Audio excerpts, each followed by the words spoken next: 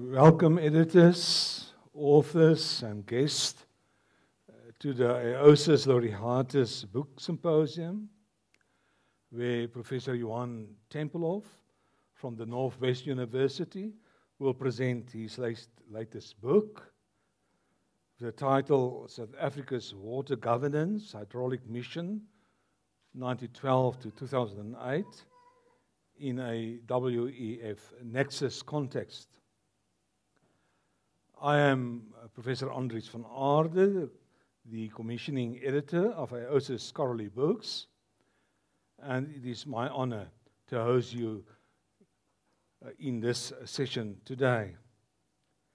A special welcome also to all those who are watching via live streaming.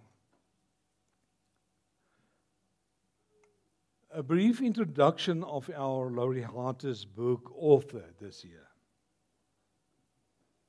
Professor Johann W.N Tempelhoff studied history, political science, and international politics, and completed his MA study at the University of Pretoria in history under supervision of the late Professor F.A. van Jaarsveld. His doctoral studies dealt with the history of land tenure in the present-day Limpopo province between 1886 and 1899.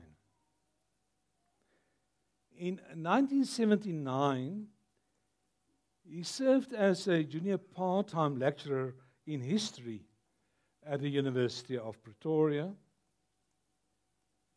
Between 1980 and 1982, he was a researcher in the Institute for Historical Studies at the Human Science Research Council.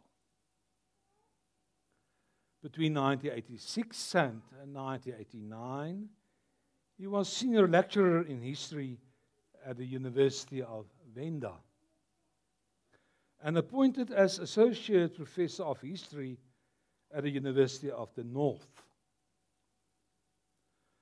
From 1996 until 2005, he began to serve as the Northwest University faculty in the Northwest University Faculty of History in the Faculty Vaal Triangle in Vanderbijlpark. In 1998, he became director of the School of Basic Sciences in the Faculty of the Vaal Triangle. This school is the umbrella for the subject groups of history, political science, public management and administration, philosophy and theology.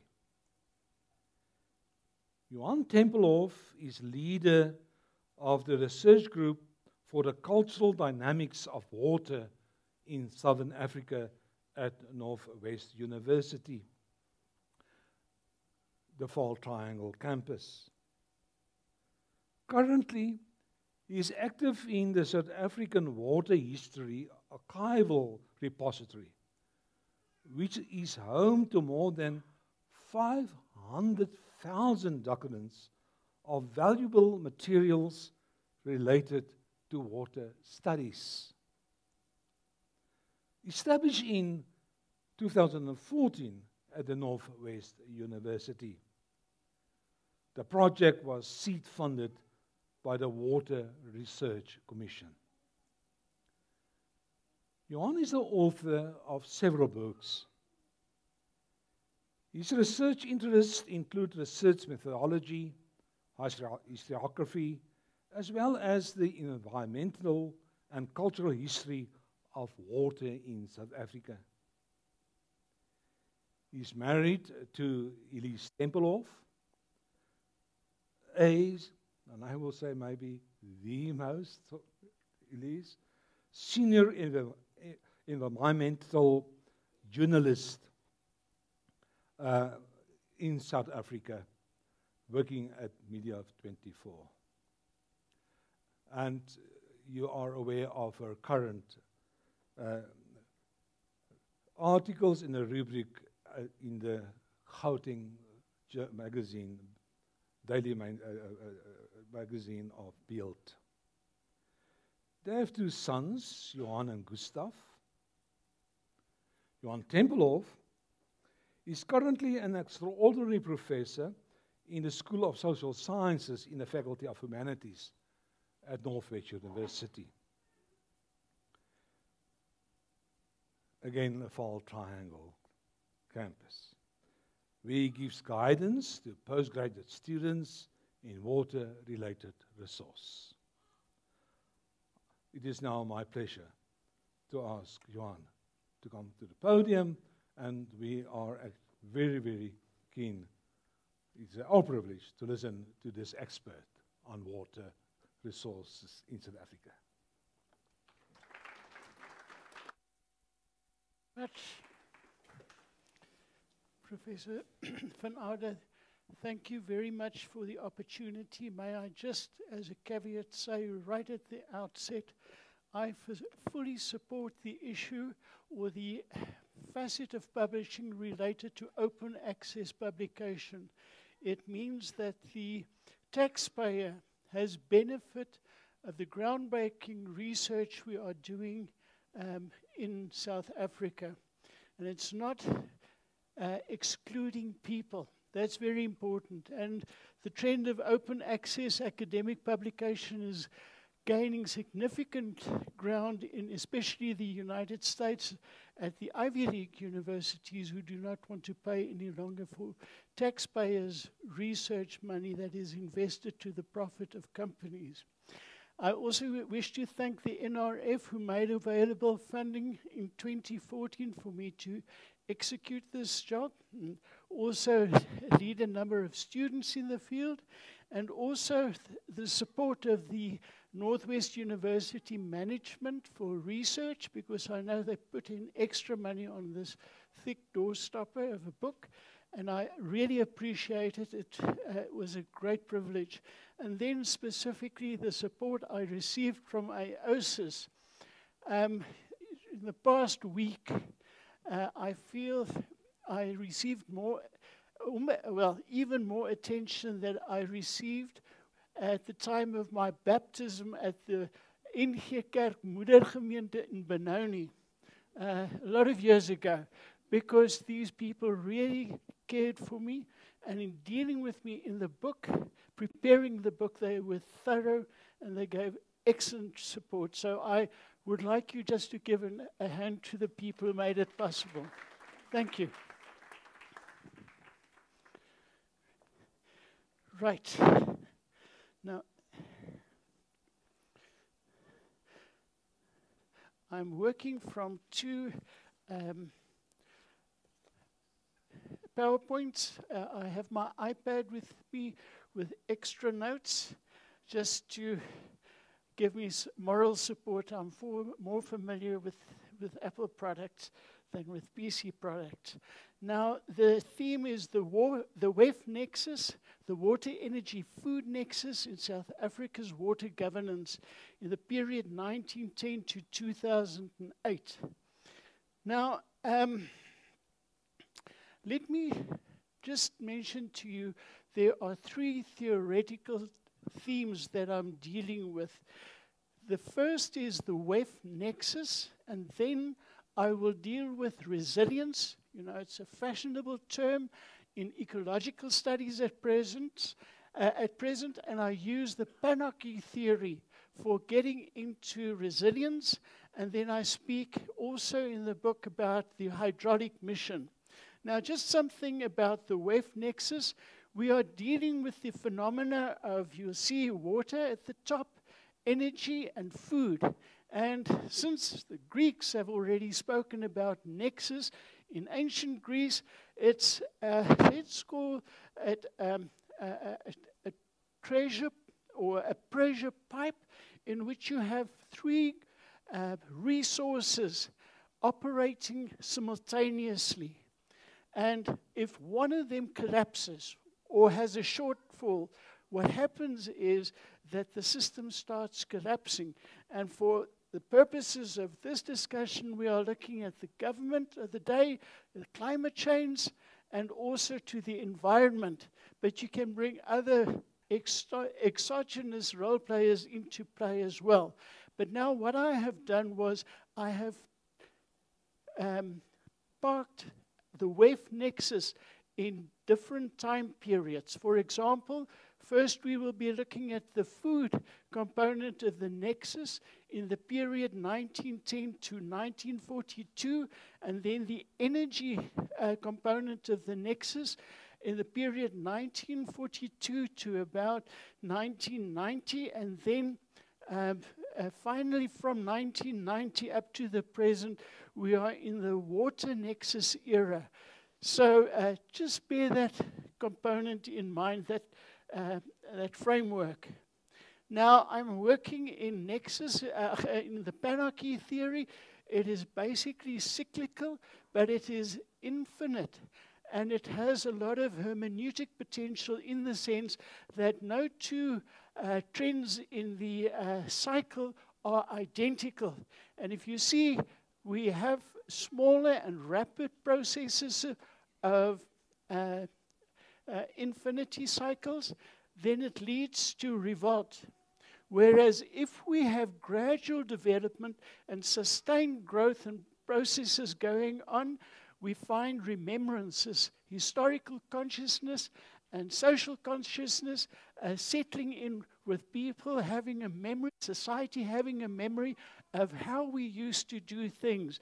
And this enables us to operate in a sustainable and in a resilient manner. So theoretically, that is my background. It is related to the ecological sciences, but I found it very useful in the humanities as well. And then finally, the hydraulic mission. It is a nice learned term that I explore to some extent in the book, and it deals with the manner in which a governance authority, like the Department of Water and Sanitation, or the government of the day, chooses to prioritize the use of its water resources. And this study deals all with the way in which the government and the National Department of Water dealt with water in the period 1910 basically up to 2008. Right, let's start with the irrigation food component of the nexus between 1910 and 1942. Now, the Union of South Africa that came into existence in 1910 was the product of 2 British colonies as well as 2 Afrikaner republics that joined forces. And there were also indigenous communities who mainly were ignored in the process of unification, but they were absorbed into society and the economic development and in relative social isolation. Now, at the time of union, irrigation was a fairly new technology, and we're talking about modern irrigation, which had its prime roots in the United States Industrial Revolution in the 19th century, and especially in Western California.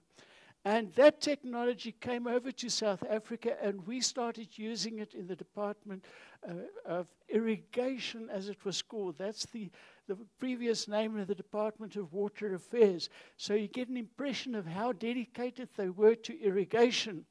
Now, for South Africa's farming sector, that was a breakthrough period because the government was seeing to it that the population was provided with food supplies. And the legislation they issued was also meaningfully the Irrigation and Water Conservation and Conservation of Waters Act of 1912. Then World War I broke out in 1914. Most of the water workers went to their war effort. They served in, especially in German Southwest Africa and also overseas. During this time, the construction of Lake Mens, one of the prime projects of the Department of Irrigation, started, and after World War II, there was a serious drought, but also a worldwide depression, which affected South Africa, along with the outbreak of the flu pandemic. Also, we find that the groundwork for South Africa's industrial development was laid. Already in 1915, 1916, Generals Botha and Smuts negotiated about the plans of getting an electricity supply commission on the go in South Africa. Unfortunately, at the time, as a result of the outbreak of the war, that could not materialize. Now, just to give you an impression, this is a massive dam in the arid Northern Cape, and it was constructed by the Smart Syndicate.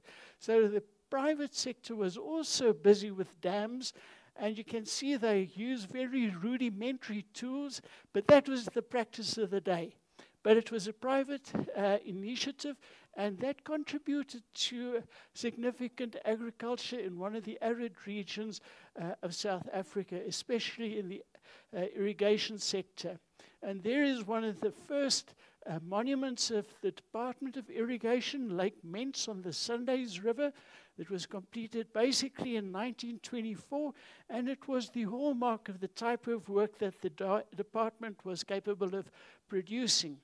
And at the time, 1925, the Hartbeespoort Dam was still under construction in the Crocodile River, and once it was completed in 1926, this dam became the largest dam in South Africa, South Africa's interior.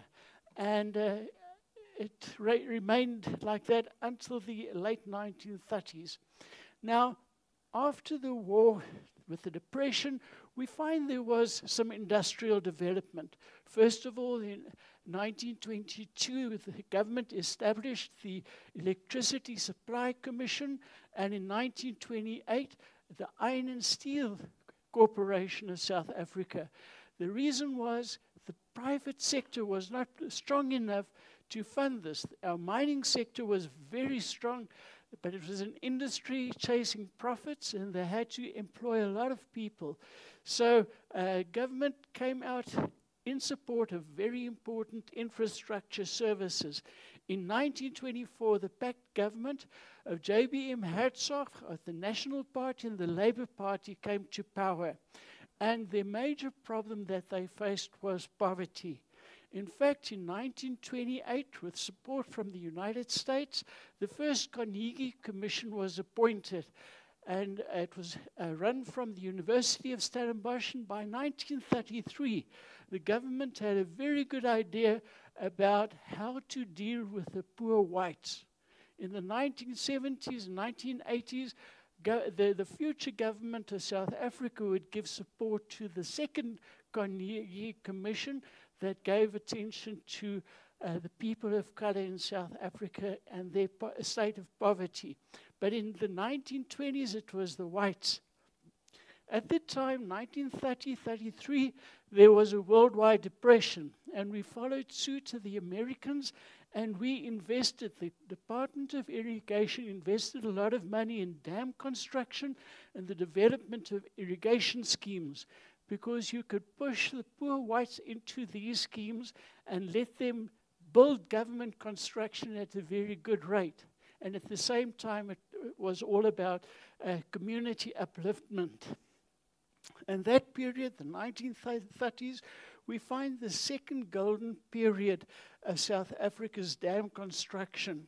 And then, unfortunately, war broke out in 1939, and that dampened the activities of the government, because at the time they had some very good plans. Just to give you an impression here, in the background, you see the construction of the Marico-Bosveld Dam, and there are many other projects, especially in the Cape and in parts of Transvaal, where poor whites were working, also in what is today KwaZulu-Natal, and they were educated. They received education.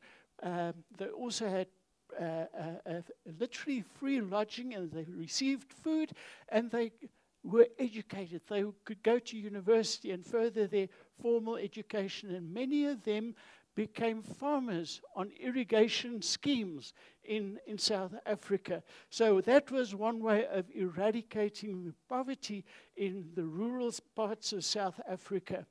Now, the other major scheme was the Farlout scheme. About 300 kilometers south, downstream of the Vaal River. This is the Vaal River that you see here under construction in the 1930s. Between 1933 and 38, the Vaal Dam was constructed to provide water to the Farlout scheme, the largest irrigation scheme in the southern hemisphere up to the present. And the Vaal Dam was a multi-purpose dam because a large part of its supply was intended for industrial development in the urban areas of the Witwatersrand. So it was not just an irrigation dam. Now, the industrial energy hydraulic mission. Remember, I spoke about the other component of the WEF nexus. The energy component started kicking in 1942, although we have traces of discussions in government and the Smuts government, and even under Hertzog, already starting up in 1937. The outbreak of World War II dampened this new hydraulic mission, but in 1942 we see the first signs of the way government was thinking with the development of the water transfer scheme from the Brede to Saldanha, a strategic naval base that had to secure water for passing ships. But the water scheme, the water transfer system, was a multi-purpose water transfer scheme. And that is the way in which South Africa would develop in the water sector in the years to come. The Smuts government gave a lot of support to industrialization, and especially in the field of research. In 1945, the Council for Scientific and Industrial Research, the CSIR, was founded in Pretoria, and in the part and parcel of the research being done there was in the future National Institute for Water Research. It was a startup established within the CSIR in 1948, and it made a significant contribution, especially in the field of wastewater treatment, which was a critical issue. Now, the water consumption platform, communities, water stakeholders consuming water in all parts of South Africa increasingly broadened.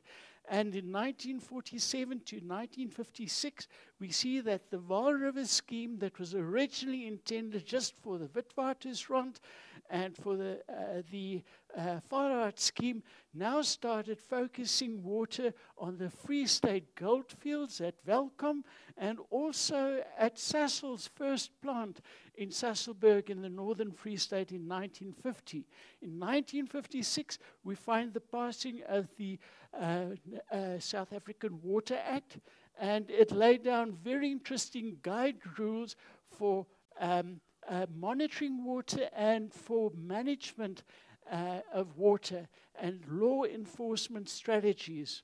Now, the Industrial Energy Hydraulic Mission was influenced by the African decolonization that started in the late 1950s, or actually the mid-1950s. And this was driven in turn globally by the United Nations Universal Declaration of Human Rights in 1948. In South Africa, we have manifestations of that surge and the urge for multiracial or interracial democracy in the issuing of the Freedom Charter of 1955, and then the shocking event of the Sharpeville massacre on the 21st of March 1960. What happened was, ever since the 1950s, the energy demands were growing. The cities were growing, populations were enlarging, and there was a need for development. And then all of a sudden, in 1958, there started this drought situation.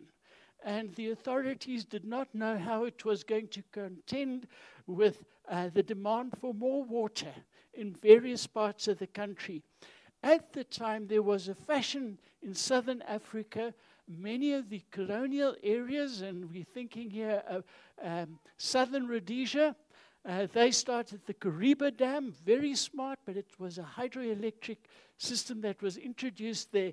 And in neighboring Mozambique, they started with plans for the Cabora Bassa scheme. So the apartheid government for Wood did not want to stand behind, and they started with plans on the Orange River Development Project.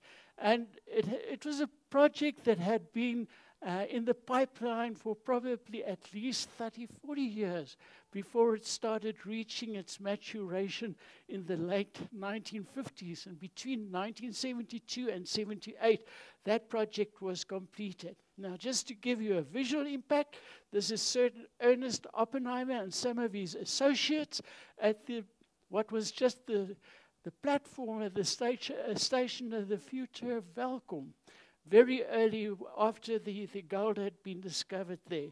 And there is the Sharpeville massacre. Sorry, the date is 1960, not 1961 as it appears on the slide. Now, the drought was an overwhelming emotional experience for South African society. We had examples of depression, people committing suicide because they did not have sufficient water. Water scarcity set in at a previously unexpected rate. And this type of poster, which dates actually back to the 1970s, was commonplace in all parts of the country. It featured on walls and in businesses, at schools, where people could see the message that was conveyed. Now, the schemes that realized in this period was the Gariep Dam, the HF Verwoerd Dam previously, and also the Van der Kloof Dam, which previously was the P.K. Leroux dams. Both were hydroelectronic dams. They could produce hydropower, but they were able to produce water for central South Africa and also for what was considered to be the water-stricken Eastern Cape. Right. Now, the peak of the industrial energy hydraulic mission started with water transfer schemes. So what was started down in Saldanha Bay was taking on a very comprehensive format, and this was probably the peak years of South Africa's water sector development.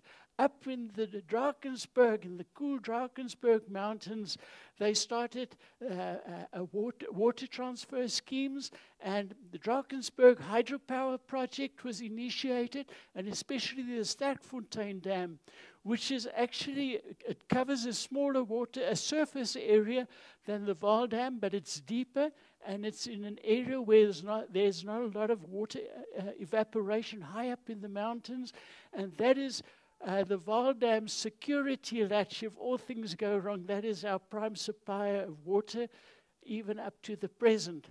And that is the Sterkfontein Dam that emerged from that. Remember, 1973, there was an energy crisis after the Yom Kippur War, and the Arab states did not want to provide South Africa with energy because we were part of the Western Alliance, and the South African government resorted to boosting Sasol, and from that came Sasol 2 and Sasol 3 in what is today Mpumalanga.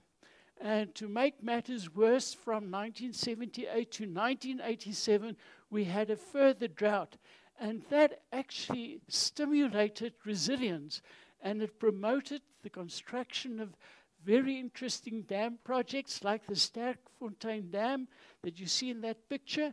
And this is the Drakensberg pumped storage scheme at the time of the 2008 upgrade. Just for your information, they generate power from this during rush hours when there's a great demand for water.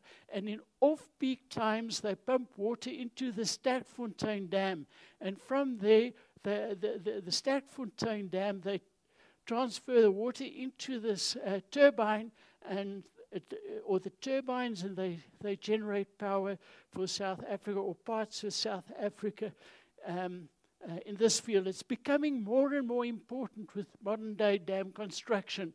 And there you see the Palmyra Hydro Power Scheme in the Hottentots, Holland Mountains, in the Western Cape, and the technology or the technological experience we gained with the construction of the Orange River Scheme, as well as with the Drakensberg, was all pumped into this project in the Western Cape, which is still running very good.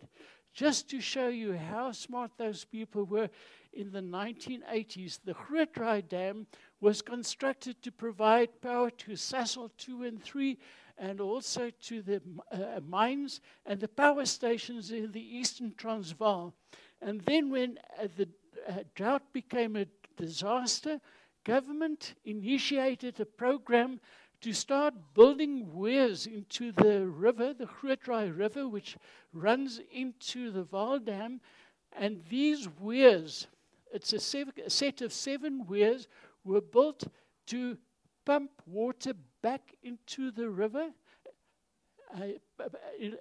literally take a river into reverse gear in order to feed into the Rooy Dam if they were to run out of water. So it was all about water security. Now, if you look at it from an engineering perspective, it is magnificent. It's a marvelous, it's a genius idea. But from an environmental perspective, it suggests human dominance over nature, which is not always good for nature. But this gives you an impression of the water that had to be provided just to Sasol 2 and 3. And that is in 1982. A factory about the size of a large town. And that is one of the places that needed water during the critical drought period.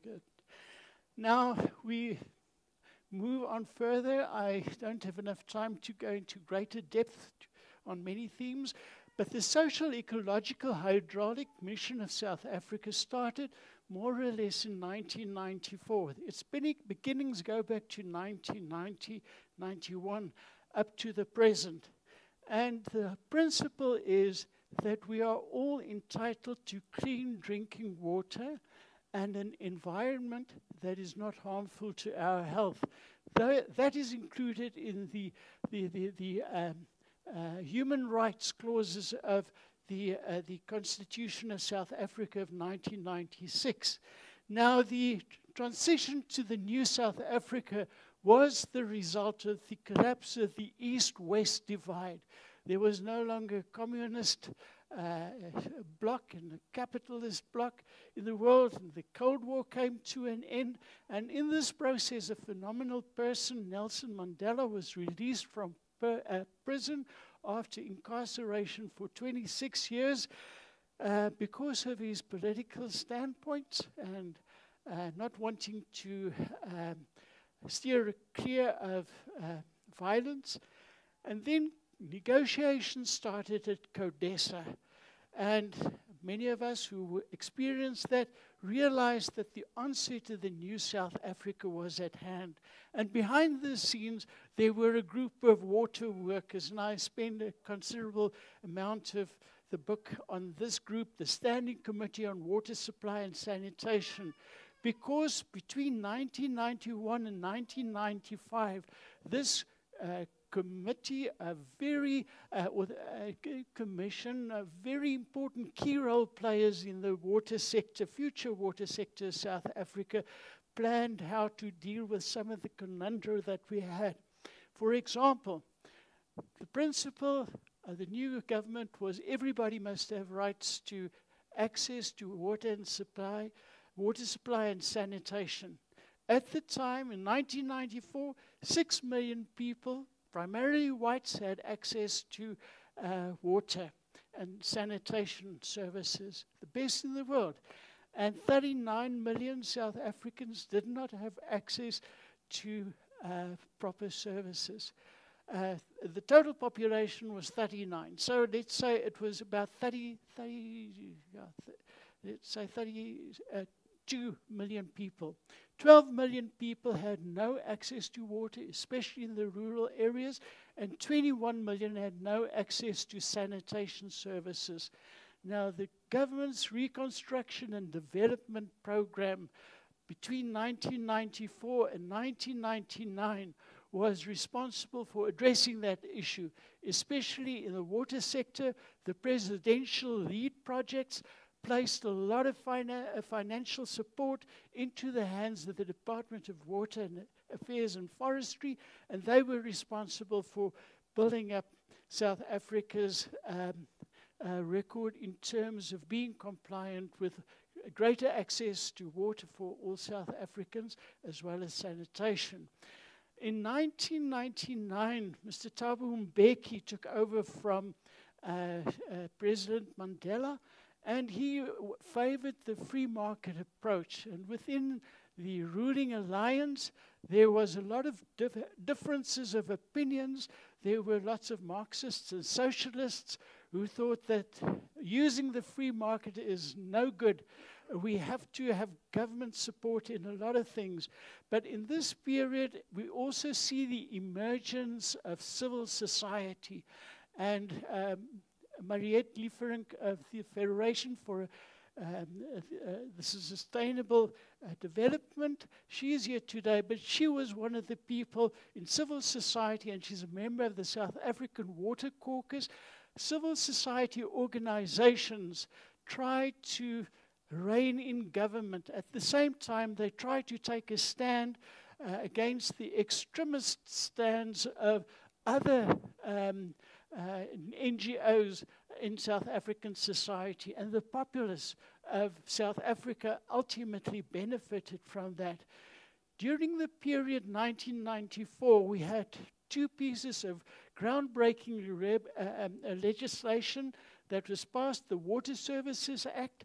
It was related to how the water services had to be managed, and the National Water Act of 1998, which addressed the issue of South Africa's water resources.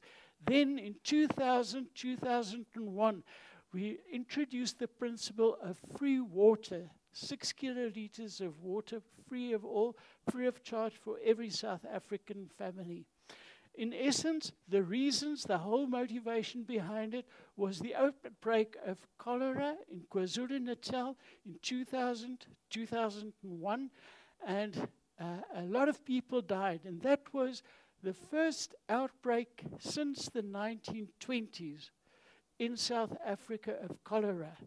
Just think, after 2008, how many times we have read news about cholera outbreaks within South Africa.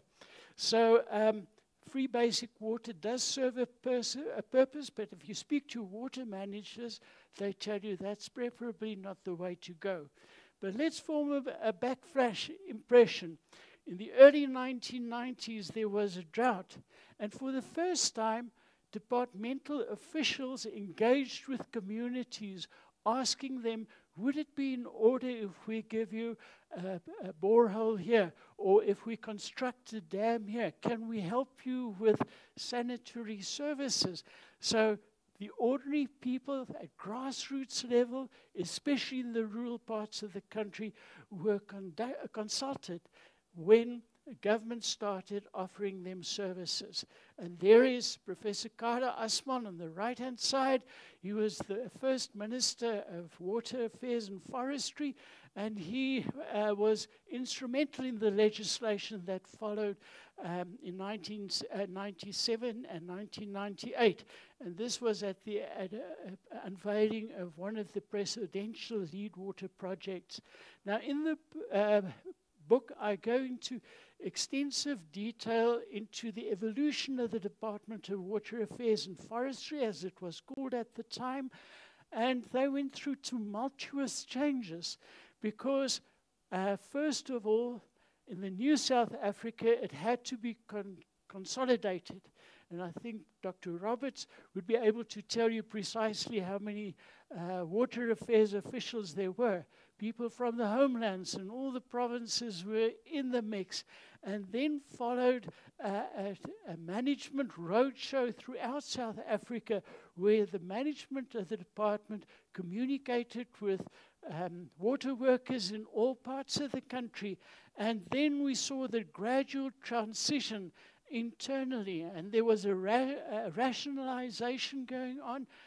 Many people were passed out of the system, and there was also a process of democratization, and we find the first people of color moving up the ranks into the management of the Department of what is today the Department of Water and Sanitation. So it was a period of tumultuous change in the period up to 2008 that I deal with in the book. Just as a conclusion, now let us talk about the WEF nexus. Remember, we have spoken now about water. From 1994, it has become very predominant because we all have a democratic right of access to water, and also there is an ecological reserve. There must be at least 20% of the water in rivers, and the department can't go counter to that arrangement. So that is what I would like to call the social ecological water component of the nexus. And it was also a period, especially after 1994, that showed us how important security is and the need for resilience, especially with growing evidence about climate change and us needing to prepare for that. One of the outstanding achievements was the development of the Lesotho Highlands Water Project. It was passed in apartheid South Africa in 1986. The agreement between South Africa, the apartheid government, and the Mountain Kingdom of Lesotho. And the project kicked off in 1997, and the gentleman who will speak after me, he was one of the key role players in making it possible. The project was completed in 2004. And then since 2014, we have been working on the next phase of the Lesotho Highlands Water Project. And it was originally scheduled for 2020. And now we are moving into the space of 2025. Now, let me just give you one example from the apartheid era. I think they always managed the system with a belt and braces. Engineers, if you know them, especially civil engineers working in the water sector, they are super security conscious, and they would not compromise the security of water. And the new generation of South African water workers are learning this, but we need to give attention to it because we have a legacy of not being able to cope with crises like droughts, like floods. In the case of the Western Cape, Gauteng, KwaZulu-Natal, Northwest Province, the Northern Cape, and especially the Western Cape. And you know how finite our resources are, our water resources are. When they started talking about day zero, in the richest, wealthiest, and most famous African city, the penny dropped, I think, for more than one politician and water worker in the country. And also add to that the recent crisis we have with the Vaal River becoming a sewage pit. And it's something that needs to be addressed. These are the things that we need to look at. I'm not saying that we were better at it in the old South Africa, but I think that we need to create a greater sense of urgency in the hydraulic mission that we need to pursue for the future.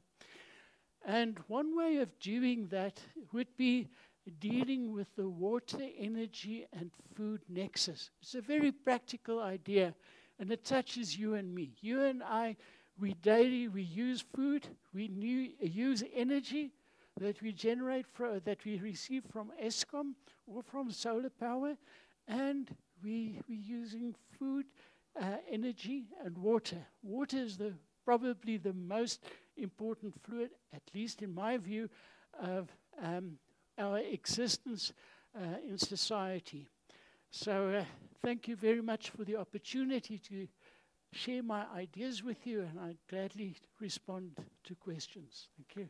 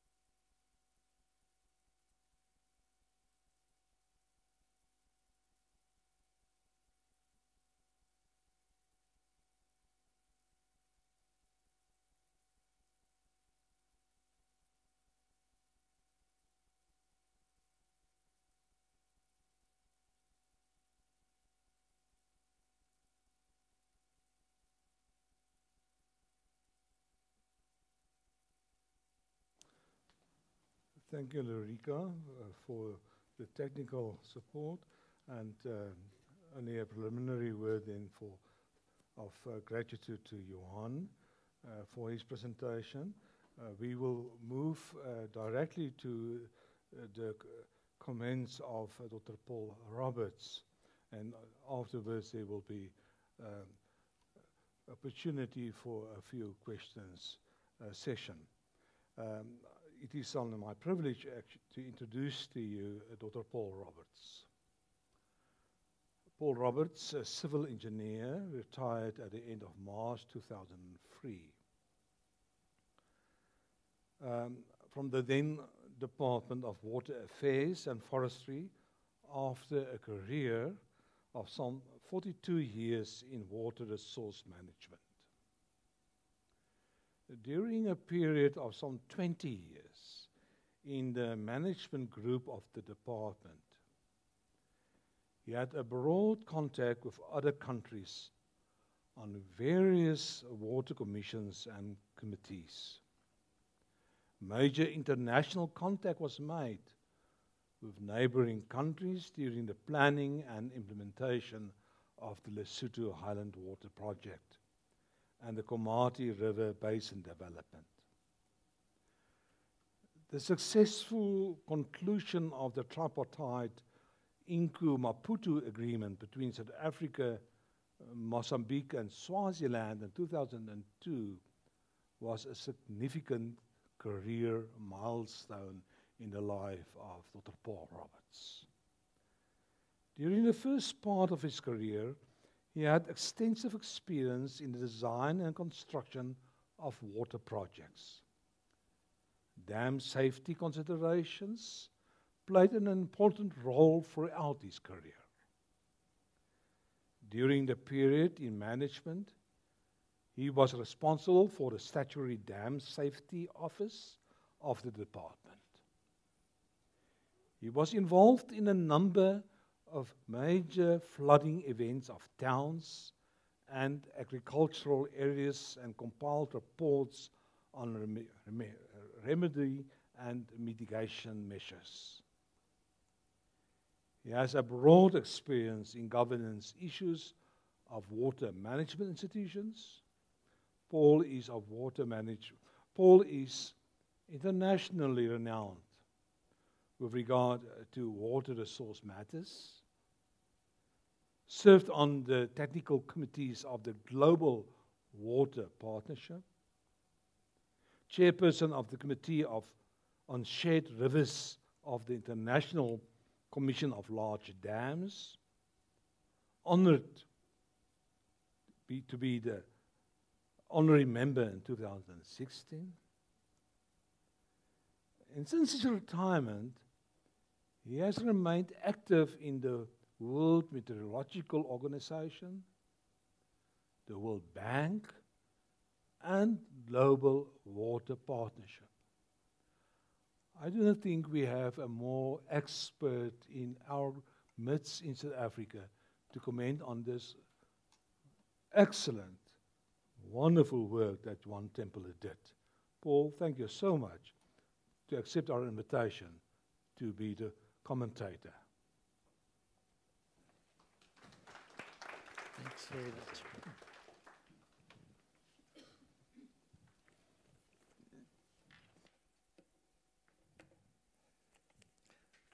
Professor van Aarde, ladies and gentlemen, many years ago my daughter, when she was little, asked me, "Dad, when were you born?" In my reply, I thought it was better to relate it to an event rather than a date, and I said that I was born just a few days after the start of the Second World War. She looked at me with her big eyes and said to me, "Gee, Dad, you were born in history." In view of that remark, I consider that I have established my historical credentials with you. I really appreciate this opportunity to be able to respond to Johann Tempelhoff We have had an association now for something like over 5 years, primarily on the issue of the water archive, which is housed at the Far Triangle campus of the Northwest University. I went through the process of transferring my water activities of some 57 years, as you can see in the slide, and eventually that was transferred onto a small little compact disc, which is really accessible and really great and frees up a lot of space. So it's really excellent to have such a compact resource of information. Professor van Aarde has given you an excellent introduction of Johann, and I'd like to add a few additional insights. Water and its governance features very strongly in Johann's career and CV. He's operated both on a national and an international level. I do believe that a key factor in his success in this field is his dedication and enthusiasm. I've noted that despite a significant shortage of funds, that he was able to continue with the water archive, although at a somewhat lower rate of activity and at personal expense. I do hope that the water authorities who have been approached by Johann in recent times for financial support will be forthcoming in the funding of the water archive, as we, as a nation, cannot afford to lose valuable knowledge. If we do, we end up by reinventing the wheel and repeating past mistakes. Some of the key aspects that you've seen in the book, and I've put it in a slightly different format, but you've seen the different phases: water for irrigation, then water for energy, industry and urban development, then water for water supply, the sanitation, environment, and meeting international obligations. These phases really highlight and imply that the water sector is not static, but is subject to change over time. As an engineer in the applied sciences, we always examine how specific knowledge is applied in practice. I've gone through Johann's publication and I'd like to touch on three major areas, namely professional skills, management of water resources, and financial management. I will discuss each of these in turn and mention how historical information contained in the book can assist decision makers both now and in the future. Firstly, we'll deal with professional skills. We have seen ample evidence in recent times that there has been a drastic decline in the quantity and quality of professional skills in state departments and in state-owned enterprises. The water sector is not an exception to this problem. As our water resources become more developed and utilized, we need a greater skills base and innovation.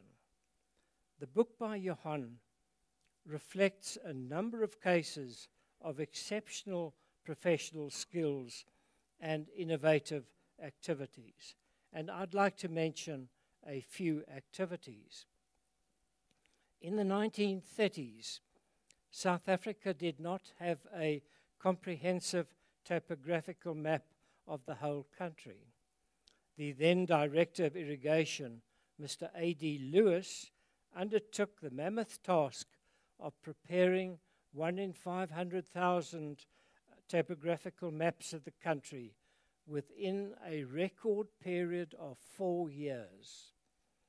Nowadays, we are so used to instant mapping information on GPS, on our phones, Google mapping, etc. During the 1960s, while I was undertaking the reconnaissance of dams in the former Eastern Transvaal for water transfer to power stations, Eskom power stations, I too experienced a lack of detailed mapping information, as the 1 in 50,000 series by Trig Surveys was not complete. I can therefore well appreciate the huge impact that a set of consistent maps of the country had in the 1930s on the planning and implementation of water projects and other infrastructure at that time. During the 1940s, my second cousin, Colonel D.F. Roberts, developed a device on the spillways of dams for the dissipation of energy of the overflowing water. This is now known as the Roberts splitter and was first installed on the Loskop Dam. Since then, it has been developed further and has been applied internationally. These slides show the Blader Refuspoort Dam and then later the Gerib Dam, where modifications were made to the splitter design which allowed for a greater overflow. The skills, then during the 1960s, there was a very large development of dams, and many innovative dams were designed and constructed in-house. The department built up skills, especially in arch dams design, and many innovative dams were built during this period. This skills base was an important factor during the planning and implementation of major projects such as the Orange River Project, the Lesotho Highlands Water Project, and the Komati Development Project decades later.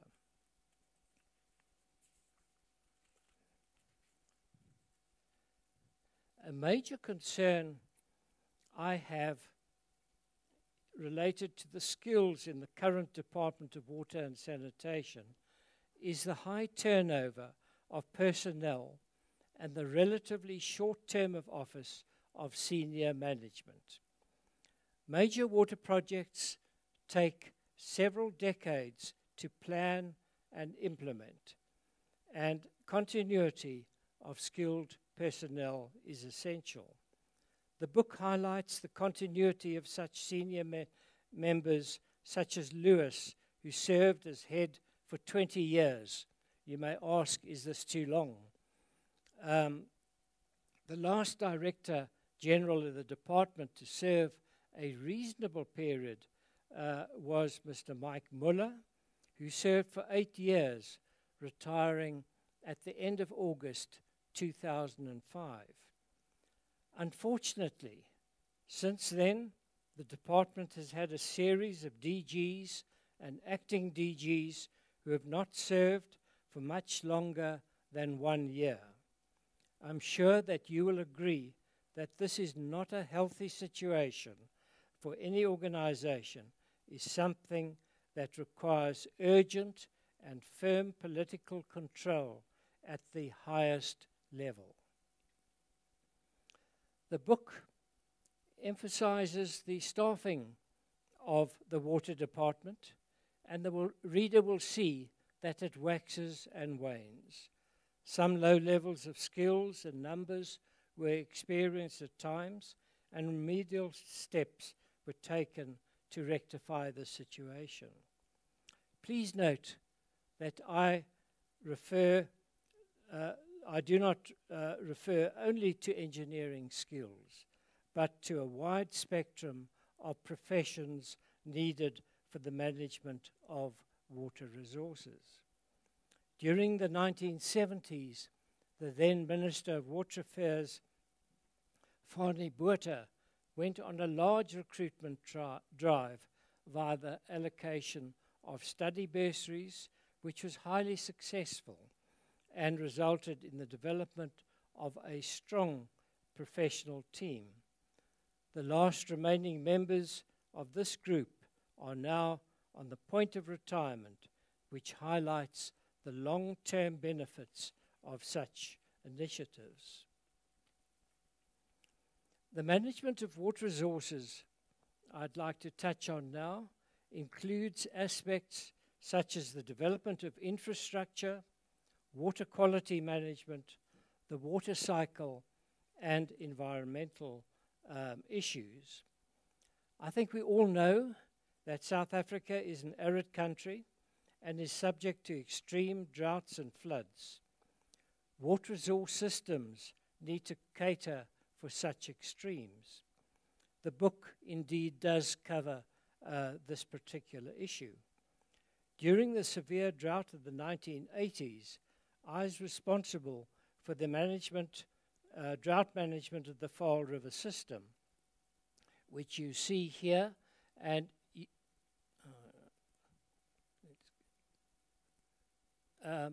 you'll see the system has a series of dams and very complex inflows and outflows, transfers in, transfers out, return flows, etc.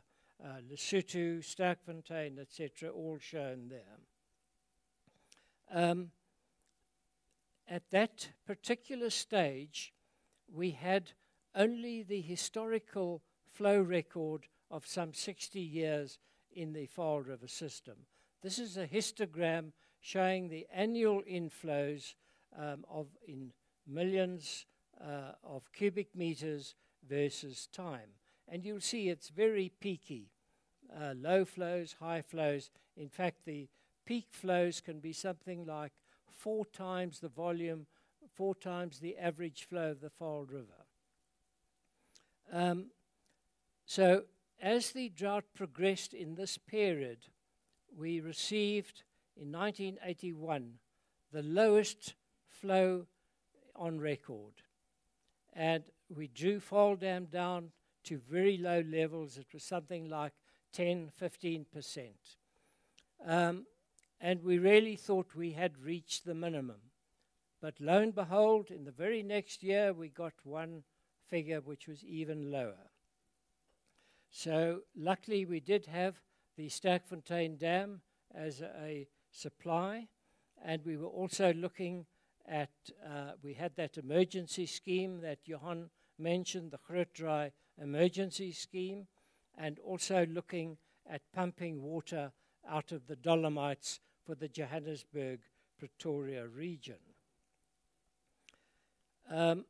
So these were desperate times, and we finally, the drought broke with floods here. That emergency scheme was washed away, and things returned then to normal. But following that experience, the department invested a lot of money in a large systems model of the Vaal River system, which could generate what is called synthetic hydrology. And this is hydrology which has the same characteristics as the historic hydrology. This way you could run the system through the model and test it and get a good quantitative result of what is the probability of this event, this extreme event, happening again. And in fact, we used that particular system then for both operating and planning future augmentation for the Vaal system, and has now been applied to other systems such as the Western Cape, etc. But the cost of the investment, which was many millions of rand, has been repaid many times by the savings in proper water management. But unfortunately, of late, I see there's been a declining use of that particular system, and that links back to the previous point of diminished skills base, both in the public sector and also the private sector. So it's something that we really do need to improve on. Water quality is mentioned throughout the book for both surface and groundwater. And in the 1980s, I remember Professor Will Alexander, who mentioned that water quality will in future be more of a constraint than water quantity. If it's unfit to drink, you can't drink it. And this prediction has become a reality in view of issues such as acid mine drainage and increased poor quality effluent returns to the river due to dysfunctional local authorities. The current water quality crisis of the Vaal River is a very good example. The book highlights various changes in governance of the water sector and related changes in legislation. I note there was something like 40 years between the first Act and the Water Act of 56, and likewise another 40-odd years with the two new Water Services Act and the National Water Act. I find it at the moment rather disturbing that the Department of Water and Sanitation is intent on consolidating these two acts. The implementation, and I've been through it, of a new act requires a lot of energy, both from the officials of the department and also the private sector. And I consider that it would be far more efficient to first amend the current acts and then implement them. So this is something to take forward. The management of water resources implies that we must have timely implementation or augmentation of supply. Johann has talked about the security aspects. We talk about, in engineering terms, the assurance of supply. Augmentations take more than 10 years to implement, and at the moment, the Lesotho project phase 2 is about 10 years behind the previously projected schedule. Other metropolitan areas such as Durban, Maritzburg, Cape Town are in a similar predicament. So there is a very large potential for severe water restrictions, and my feeling is we really need to align the political decision makers and the professional supporting teams within the departments. Financial management is discussed throughout the book, and in sort of current terms, the numbers are very small when you relate it to pounds, 60 years ago, but then it was very real problems. And there are many useful lessons we can draw from history. Currently, the Department of Water and Sanitation has a huge deficit in respect of its sales of bulk water.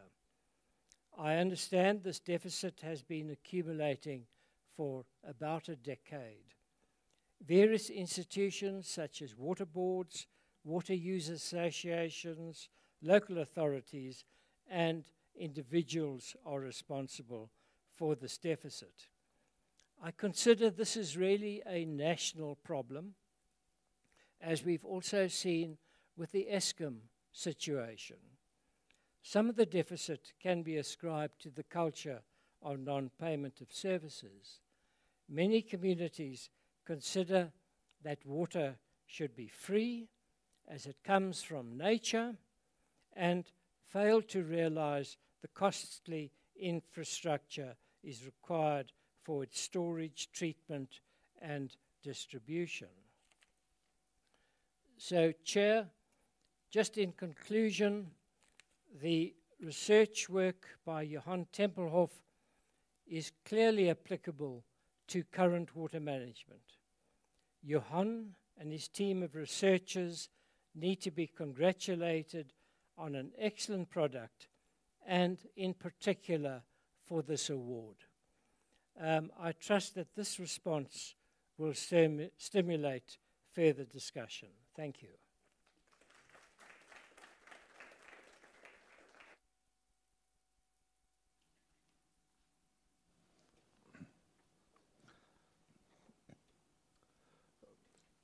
Friends, we have a few minutes still available for us for a question or two. We are scheduled to end the live streaming at 2:30. And therefore, if any one of you would like to maybe put a question or make a remark to either Johann or Paul, you are mostly welcome to do that. Please.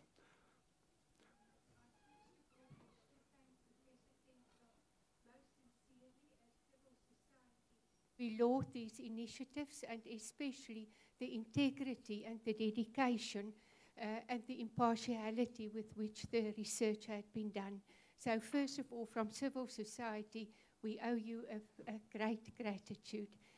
I just want to ask, all of these challenges had been discussed, but in the view, in your expert opinion, and with a historical background, what would you consider to be perhaps the most challenging or the most significant challenge with regards to our water security? Would it be the lack of political will, the lack of skills, professional skills, or financial resources? Would it be perhaps the lack of enforcement to enforce the polluter pays principle, that is, by failing to address the pollution from source? Or would it perhaps be the failure to address, like the management of mine water, by looking at innovative and embryonic technologies and not focusing only on the high energy and high cost treatment options? And I would like your perhaps attention also to the dysfunctional wastewater treatment work. So if, in your expert opinion, what should be addressed first? Johan, will you please want to, only for the live streaming purpose, please.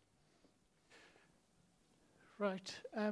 First of all, as a historian exploring the history of water in South Africa, what stood out for me was that the people involved in working in the water sector were dedicated.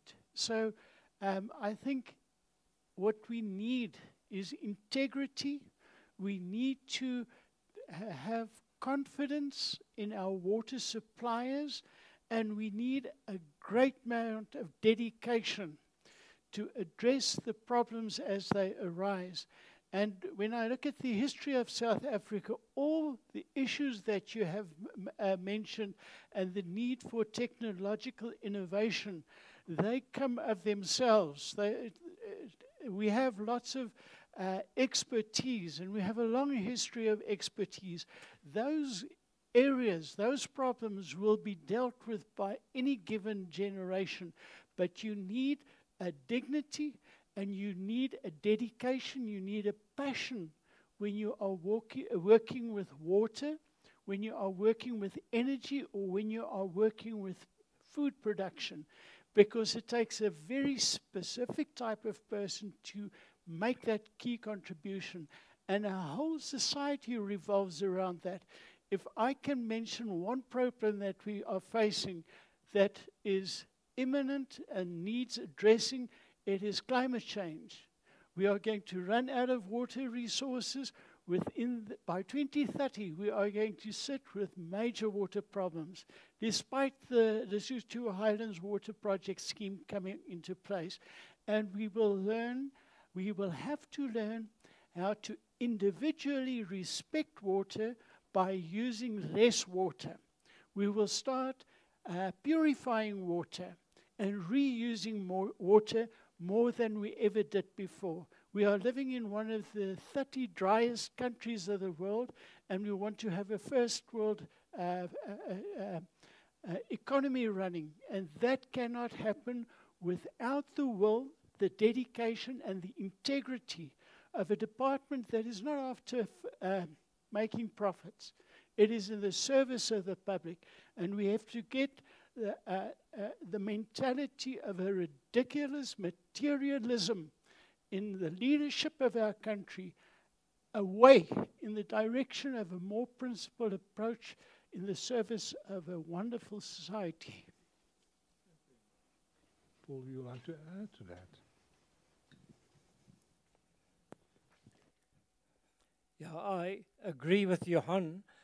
Although there's no one single item, it's a whole matrix of actions that are required. But I do think a key element is the question of your management skills within the department, the continuity, the dedication, and the implementation. We've got the acts, etc. We've got the power. We've got the Water Services Act. The local authorities must bring their activities in and do their thing, etc. The Department of Water and Sanitation must monitor, regulate, etc. Just on the question of water, we've got lots of water. We've got the sea. We can desalinate, but our constraint is money. We could not afford to desalinate and irrigate Faalharts with desalinated water. So there is a limit from an economic perspective of how much water we've got. We can always reallocate water between sectors, and one sees this over time. Again, application of the Water Act. So, yes, there's a lot to be done, and it gets more and more difficult. Many years ago, I was asked, what population could South Africa sustain with its available water resources? And we came up a figure of 80 million people. Yesterday, I heard the former Statistician General talking about 70 million that the population of South Africa should peak at. So it's sort of the same ballpark, but it's going to provide huge constraints on water allocations, return flows, water quality, etc.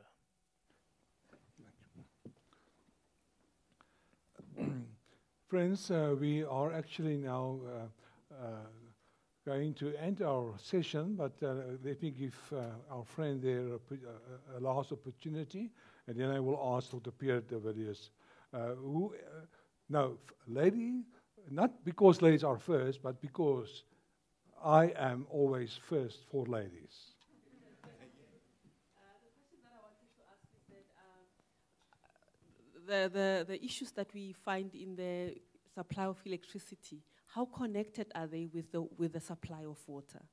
Is that crisis in the electricity sector not going to impact our ability to supply water? Especially with the transfers from one area to the other, it's, concerning. Absolutely, you are completely right. We only started getting onto the renewable energy bandwagon in about 2008, at the time of the first collapse of the WEF nexus component of energy.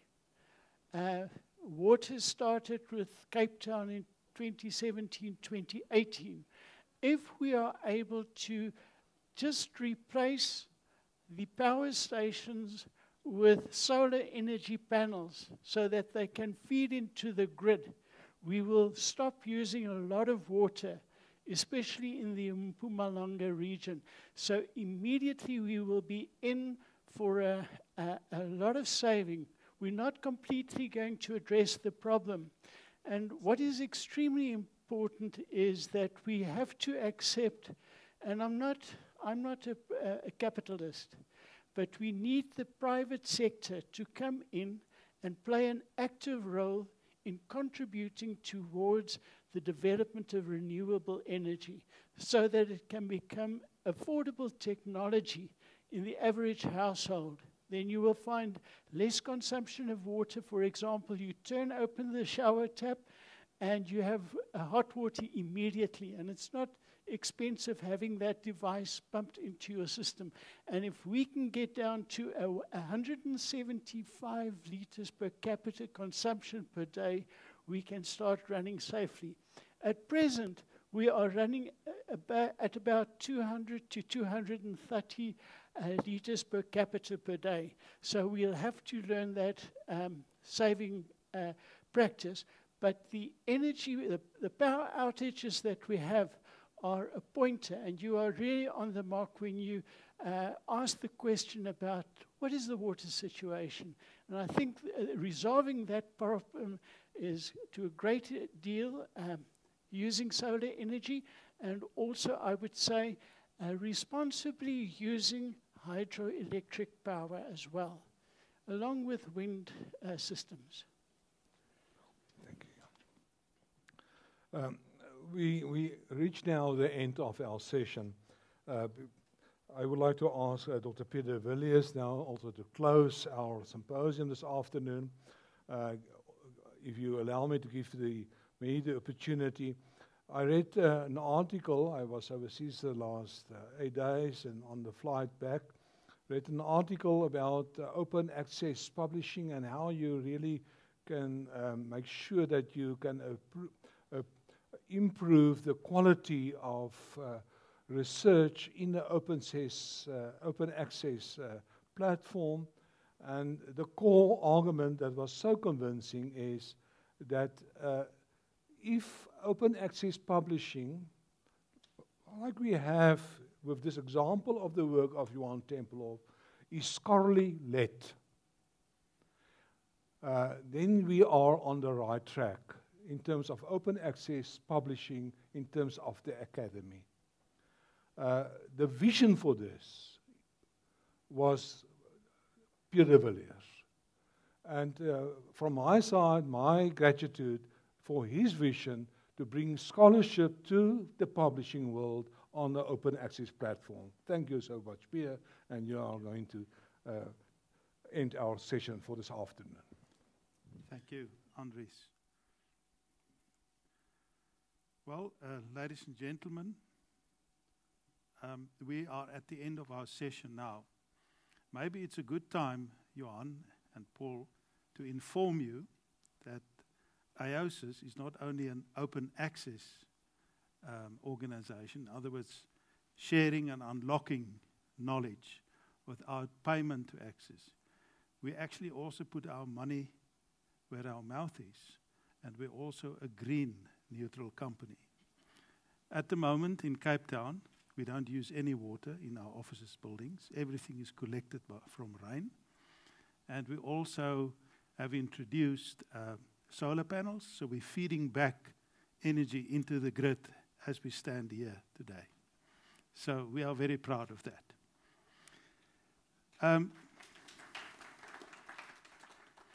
Thank you.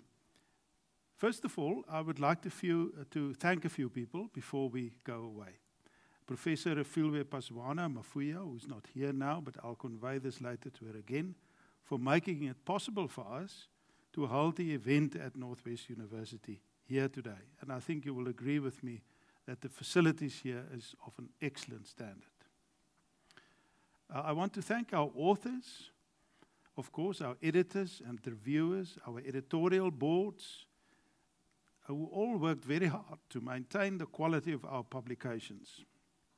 I want to thank the staff of AOSIS for the production of the journals and the books. They are not here, but they watch us on the live stream. our speakers today, Prof Rooy, Prof Van Aarde, Prof Tempelhoff, Dr. Roberts, to all our viewers who dialed in via live streaming today. I want to thank the AOSIS marketing team, Lurica and her team, for all the arrangements of this event, and I think it's worth that we give them a round of applause for the excellent work that they've done. I also want to thank our external vendors today here, providing for the multimedia and the catering. Catering, Christa Galli, Flowers, Seatum, MSM Productions, and Toro Pop-Up Barista. I hope you enjoyed the coffee. Ladies and gentlemen, thank you very much for being here today and sharing with us the success of our authors and our editors and our staff, making this open access project of AOSIS such a big achievement. Thank you, and drive safely home.